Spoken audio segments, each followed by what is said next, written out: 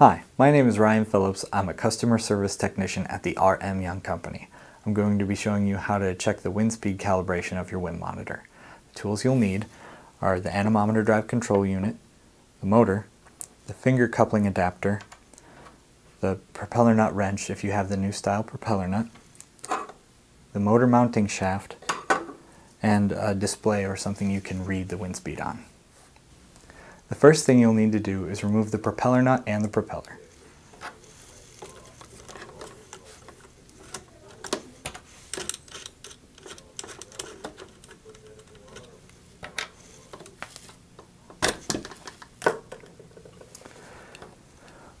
Put on the finger coupling adapter.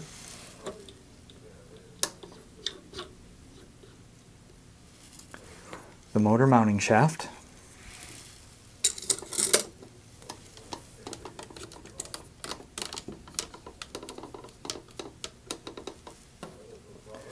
And then slide the motor onto it.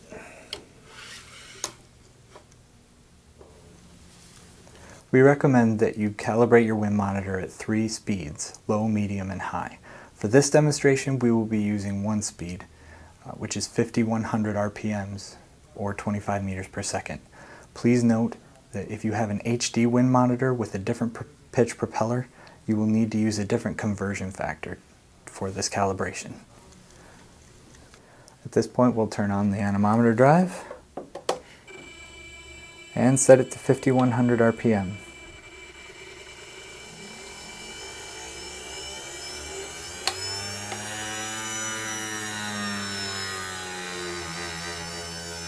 And now that it's stabilized, you can see that we're reading 25 meters per second on the wind tracker. Given the design of this system, generally the calibration should be within specification. If you encounter a constant offset between the indicated and actual, this can be taken into account in the setup parameters of your data logger or data acquisition system. The motor control unit, motor, finger coupling adapter, and motor mounting shaft can all be purchased as a kit from the RM Young Company. If you have any questions or suggestions, please contact us at support@youngusa.com. Thanks for watching.